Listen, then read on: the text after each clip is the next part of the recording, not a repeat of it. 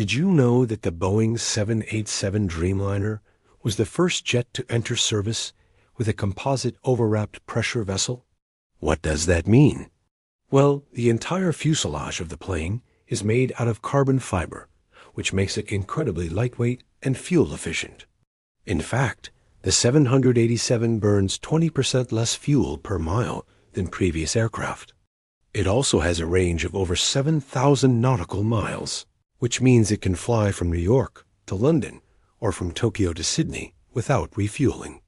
And it can carry over 300 passengers in a two-class configuration. The 787 is truly a remarkable achievement in engineering, and it has been a game-changer for Boeing and the airline industry as a whole. I mean, just look at this thing. It's so beautiful. But what do you think? Is the 787 Dreamliner the coolest plane ever? Let me know in the comments below.